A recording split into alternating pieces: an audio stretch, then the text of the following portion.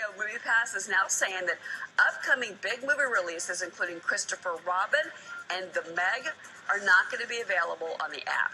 The all-you-can-watch subscription service first crashed on Thursday after its parent company ran out of cash. And it's time to talk a little bit about Moviepass. Moviepass has just put out a brand new press release in which they reveal really to which depth they are scumbags and just how much of petulant little children Moviepass really do comprise of. That was my top movie guru, John Campea. Go check out his channel talking about the demise of Moviepass, and we're going to discuss it in this video as well.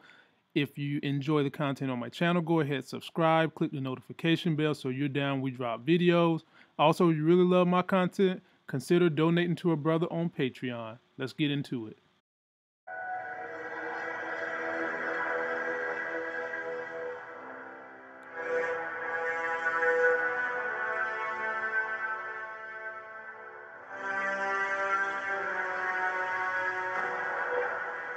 In time, you will know what it's like to lose. To feel so desperately that you're right, but to fail all the same. Dread it. Run from it. Destiny still arrives.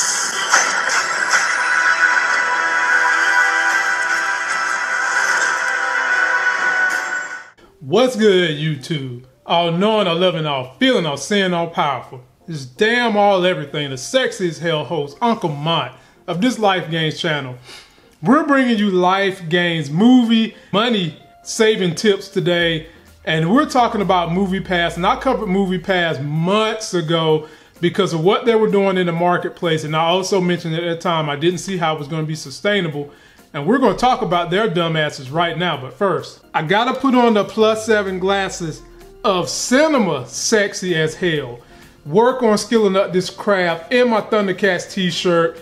Go check out shoplifegains.com. Read the blog, buy some gear. And if you're following me because you're building your YouTube channels, hit me up so I can put you with my man Tom Nash. He'll help you get your channel moving. So you guys might not know, or you might know, but I've done cord cutting on this channel because it seems like your cable TV, your movie theater was just getting ridiculous, man. If you have a family that's an African village, you can forget going to the movies. But Moviepass came out with something where you could go to one movie every single day, whenever you wanted to, for $10 a month. And Life Gains told you, because I had been in business so long, that shit was not going to be sustainable. Y'all laughed at me and said I didn't know what I was talking about. But the bubble came to a burst. People was mad as hell this past week with the Mission Impossible dropping. And what did Moviepass tell some of those people? It told some of them that they was going to be charged a surcharge fee. Why were they charging people a surcharge fee? Well, ladies and gentlemen, that's simple. Moviepass has run out of damn money. And what have they done? They've been splitting stocks. They borrowed money. They've been doing all these shenanigans to keep the ship from going under. And now they're telling people tickets for the upcoming movies are not going to be available because you've got Meg coming out with Jason Statham, that Big Shark, and some other things coming out. And I don't know what to make of this other than we knew it wasn't going to be sustainable. Originally, their business model is based on kind of gathering your information and selling it, and I guess in hopes of building a model and then maybe transitioning to upcharges or giving you something else or trying to sell. And that hasn't worked. But over this past weekend, the shit started crashing with them just simply because they ran out of money. Now, their parent company that they do traded stocks on is called Helios. And they're probably going to be getting ready to split that stock again and try to weather this storm. So Warren Buffett has taught me where others zig, you zag. So right now, while that stock is about to be like 5 cents or whatever, you might want to buy a couple of shares of it. And if you've never been in my video description link, I have a link for an app called Robinhood. You click it, get up there, check out Helios and buy some of that stock, because they're not going to let this thing fail right now. So what I would do, I would get in there, buy 100 stocks, hold it for about 2 months, and then, because they're going to rebound a little bit, and then sell that shit. Some of the issues that have been plaguing this model that they try to do, other than the fact that the business model was never set up to work this way, is that they started trying to corner movie theaters because they were starting to get an influx of people. I like the idea of $10 a month, you can go to a movie every day. And that was bringing people in. But what happened with that was they was cornering movie theaters, basically being the bully on the block, saying that you're gonna follow our demands on how we want things done, and we're not gonna have our people come to your movie theater. So theaters like AMC and some others have started doing their own subscription program, but you're not able to see movies every day, and it's definitely not $10.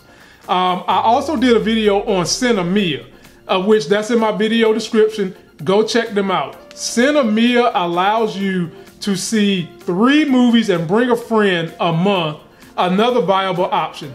We'll keep an eye on this story with Moviepass and hope that they can turn it around somehow.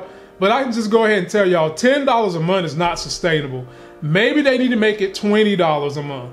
And if they did that, would that make you still buy it? Because $20 a month to go every day, if that's what you want to do, is great.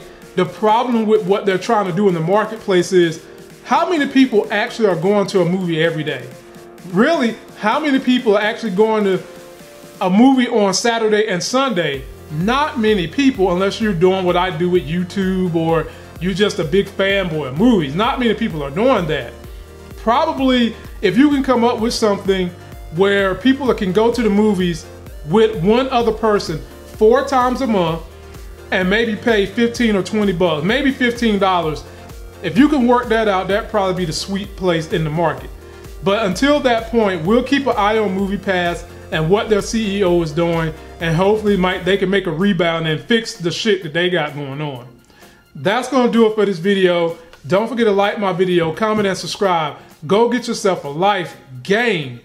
If you made it this far in my video, you are a big fan of this channel. Please go join my Patreon, donate whatever you can to a brother.